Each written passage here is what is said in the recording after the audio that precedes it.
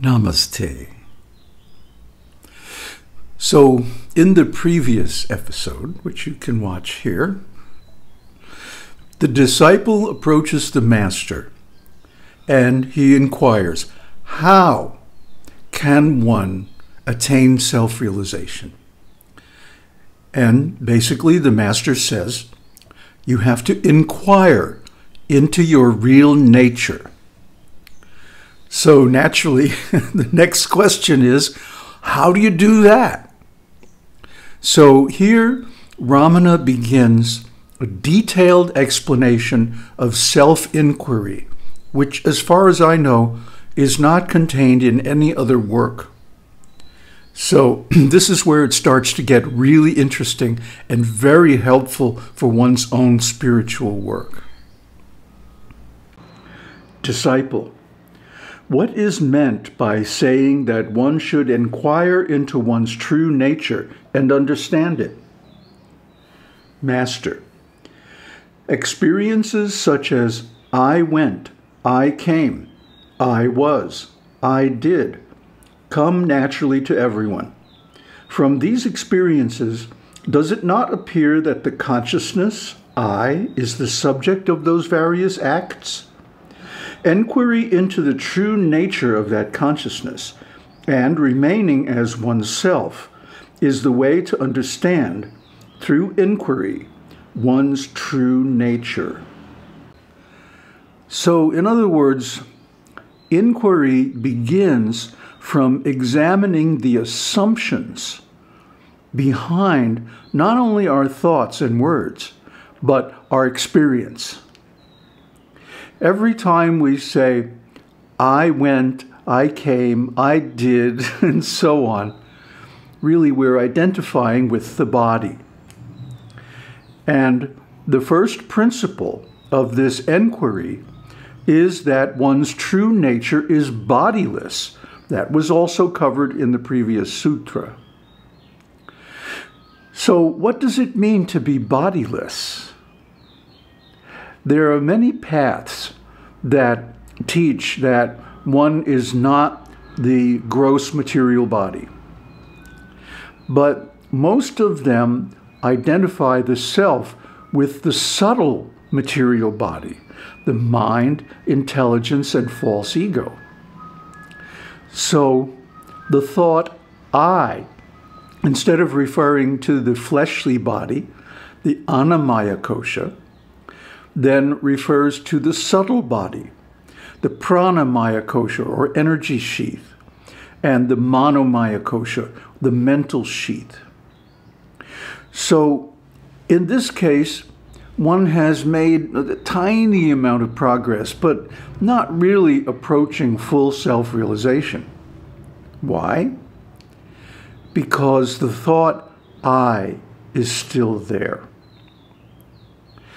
Now, whether one thinks I am, I thought, I know, I saw, whether one thinks of that as a body or as something more subtle, still, the concept of a separate individual is there. Now, ask yourself this. Without the thought of I, does I still exist? This is something to look into very deeply. Because the I that is a thought is different from the I that really exists. If you can draw this distinction, if you can see the difference between the I that is thought and the I that simply is, then you're getting somewhere. You see, this is viveka, discrimination or distinction between various levels of reality. The I that we manufacture, that we fabricate, basically out of nothing, is the false I. It's based on the body, the bodily sensations, the senses, and the mind. I thought, I knew, I am so-and-so, the name or the designation. I am from this country, I am in this religion, I am the father of so-and-so or the spouse of so-and-so. These are all bodily thoughts, but they appear to be subtle because they're based on the mind. But let's take a look at that. Where is the mind? When we experience ordinary physical consciousness, Jagrat, we are aware of so many things, objects, and those objects appear real. In other words, they appear to have independent existence. But do they really? The scriptures make an example of a clay pot. When the clay is in the ground, it's undifferentiated. Then when the clay is taken out and refined and put on the potter's wheel and turned and made into a pot, then it seems to acquire differentiation. It seems to be a separate object. But then when the pot is broken and it merges back into the ground, the differentiation ceases and we no longer perceive it as a separate object. Well, the same is true of the false ego. The aggregates of which the ego seems to be the representative have a beginning, a middle, and an end. In the beginning, they are just part of the world. They're not differentiated.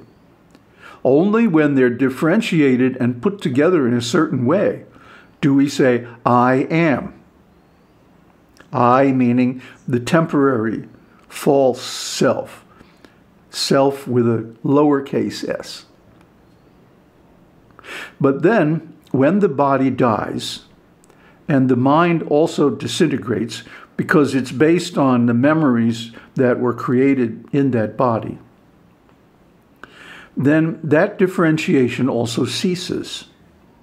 And there is no way to tell I am separate from anything else.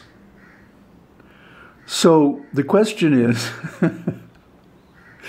if, as in the case of the clay pot, its apparent differentiation from the rest of the world only exists for a limited length of time, can we really say that it has independent existence? Not really. And the same is true of the empirical self, the small I. It only exists for a limited time because it's based on the body. And the body is an aggregate that is only differentiated from the rest of the world by coming into a certain pattern of organization called life. When that life is finished, it goes out. Just like a candle flame that runs out of fuel or is blown out. We say the flame went out. But where did it go? It didn't go anywhere. It simply ceases to exist as a separate object. And the same is true of this temporary ego, this identity based on the body. So first of all, we have to look into this. When we question ourselves, who am I? We also have to question, what am I? What do we mean by I exactly? Do we mean a certain collection of thoughts? Do we mean a distinction that assumes the permanent existence of this identity? Because if we do, we're going to be very disappointed when it's over. And indeed, this is what happens to most people. The assumption that the pot exists separately is based on the false idea that the pot will continue to exist indefinitely. And when the pot is finally broken and merges back with the soil, that assumption is proved false. And it's the same with the ego based on the body. The body arises due to a certain combination of circumstances. The father and mother come together and create a new body. And one enters into that body according to one's karma, according to one's qualification under the modes of material nature. And at the time of birth, one accepts this body as the self, with the feeling that, oh, this is going to be around forever. But it's not. This false assumption is one of the greatest causes of suffering, because obviously the body is not permanent. This same body changes from a tiny zygote to a fetus, to an infant, to a child, to a young rascal, to an adolescent, and finally to an adult, and then gradually to a senior, a mature person, and then it gradually decays and finally dies. This is true of all bodies, even subtle bodies in the planets of the demigods, in Svarga, don't last forever. They last only until the next pralaya, at the end of the day of Brahma. Even the bodies in the pure creation, in the Vaikunthas, don't last forever, but only until the Mahapralaya at the end of the creation. Then they too are destroyed. And what happens to them? They simply disappear, just like the candle that runs out of wax, just like the fire that runs out of fuel, just like the light that is blown out. Gone, as if it had never existed. Just think of all the relationships and friends and other events that have happened in your life. If they exist at all now, they are only memories. They're only impressions. They're only thoughts in the mind. So, isn't it clear? That's what they always were. This body is a thought. This mind is certainly a thought. This life, this identity, this ego, is simply a thought. And thoughts have a beginning and an end. All this elaborate discussion is just to convince you, without any shadow of a doubt, that the assumption that one's present identity is going to last forever is false. Neti neti. This is false. And the same is true of any object in the material world. So we should not repose our faith and trust in that which is inevitably going to disappear. Rather, we should analyze, who am I, what am I, that is perceiving these objects. And the next texts will go deeply into that examination. Vichāra. Aum Tat Sat. Aum Shakti Aum.